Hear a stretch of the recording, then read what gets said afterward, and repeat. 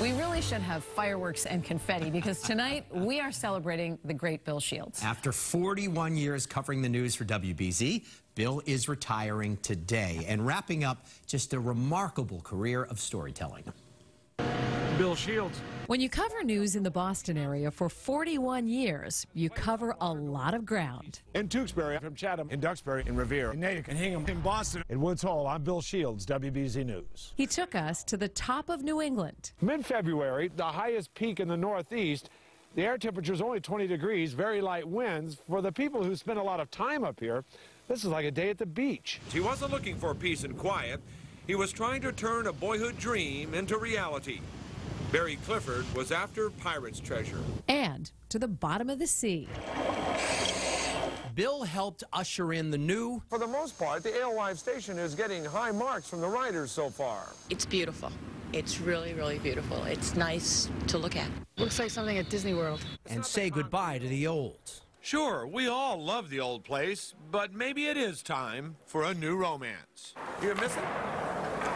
Oh, no, not really.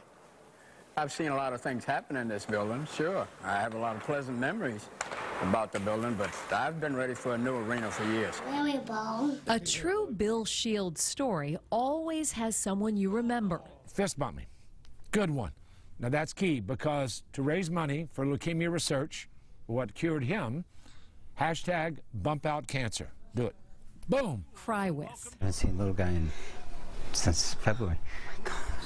Rick Young made it home, and our camera captured the heart-wrenching reunion. Hi, buddy. How you doing? Laugh with. Rita and Warren Lincoln wrote it when they were newly married. Trying to get her to go on the roller coaster, and I made it once. You got her to go one time? That's all. Sometimes that's Bill himself. So if we could pan the camera this way, William, you're going to see the force. Jesus. Sorry. You're going to see the force of the wind in the marsh. Getting pounded by wind, rain, snow for hours is not a great way to spend a day. It's not a day to go walk on the beach. But Bill did it with humor. I was about to say, I think it died down just a little bit. Wrong. And never failed to create a memorable moment. I've been living here 37 years, so I'm kind of a local, but I grew up in South Texas near Mexico. Evan, he grew up in Austin. He's lived here for years, been a photographer. So, in effect, you got two Texans driving around in a snowstorm in New England. What does that say about us? Mother Nature couldn't knock him down, and neither could cancer. Bill fought it and won with your love and support. The good doctors at Dana-Farber have me back on my feet now, although they don't have my hair growing back yet, but that'll come.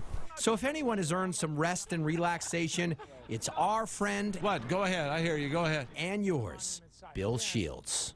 A candlelight vigil. And Bill, the man, the myth, the legend, joins us live. Bill, you were talking about a guy in one of your stories, and you said it was his dream. Looking back on 41 years, was this yours?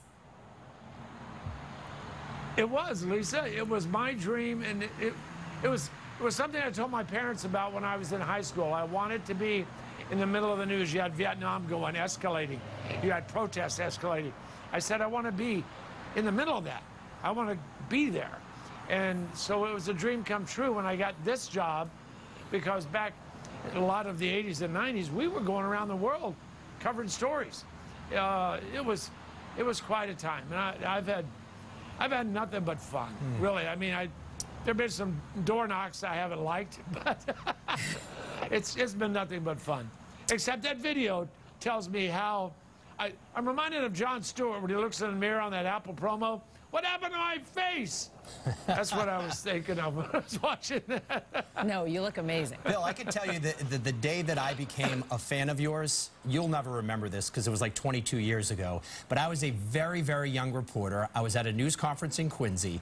I asked a really dumb question to a district attorney, and everyone snickered at me. When the press conference was over, you pulled me aside. You didn't even know me. You sat me on a bench. You cheered me up. You gave me some tips about being a reporter. I'll never forget that day. You are a true gentleman. And a great friend. And, well, thank you. And David, I also remember a time, the first time you you kicked my rear on a story when you were working for another station. And I saw the stories that night, and I said, well, he beat me on that one. The kid's learning.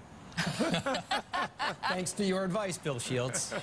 You are a great mentor, a great friend, and we are blessed to have worked with you, Bill.